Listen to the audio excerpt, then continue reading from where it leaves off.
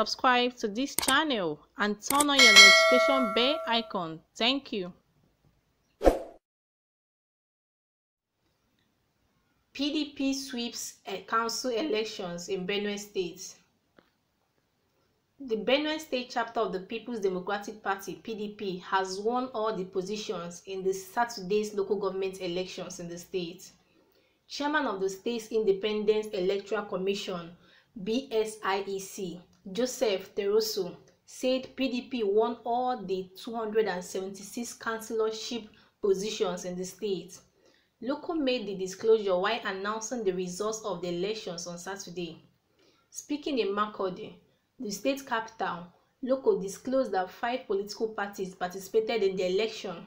Loco listed the parties to include the People's Democratic Party (PDP), All Progressive Land Alliance (APC), Labour Party (LP), African Action Congress (AAC), Social Democratic Party (SDP).